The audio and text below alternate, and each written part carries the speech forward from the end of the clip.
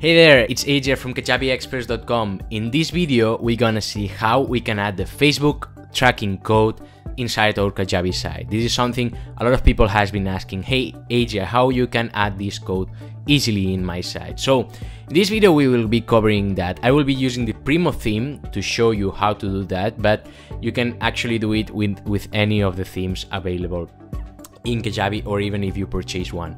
So it's something really easy. You will see how easy it is in the video. And yeah, as always, if you like the video, please hit the like button, subscribe to the Kajabi Experts channel, and check out the other videos. Let's see how we can do the Facebook tracking pixel code inside our Kajabi theme.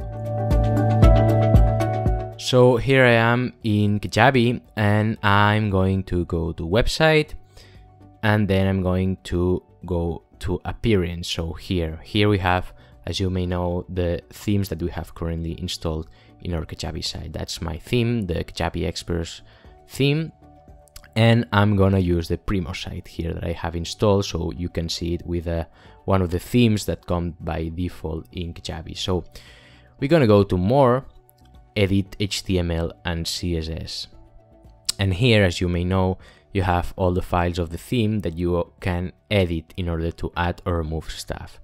So we're gonna go to layouts and theme. So this is the global file that gets loaded in every page of the theme. So in every page of your Kajabi site, well, not every page, in almost all pages, because for example in the checkout page it won't be loaded, or in the login page it won't be loaded. So almost in every page it gets this code loaded. So now that we are here in the theme.liquid, we're gonna search for the closing head tag, as we see here in line 25, but in this theme it's line 25, but depending on the theme it can be a different line. So make sure you search for exactly this text, so closing head.